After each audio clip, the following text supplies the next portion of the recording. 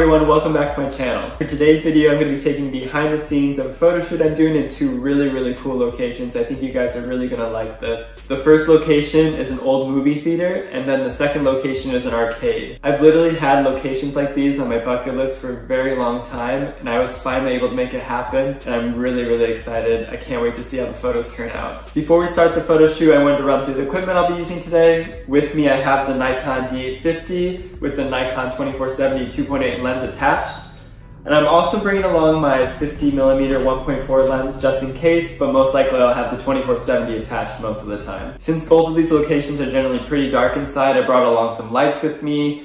With me I have the Savage RGB 300 lights, and what I love about these lights is that they're portable. I love just throwing them in my backpack and then just having them with me. And the best part about them is they not only do white light, but you can also change the color to whatever you want. There's literally 300 different color options.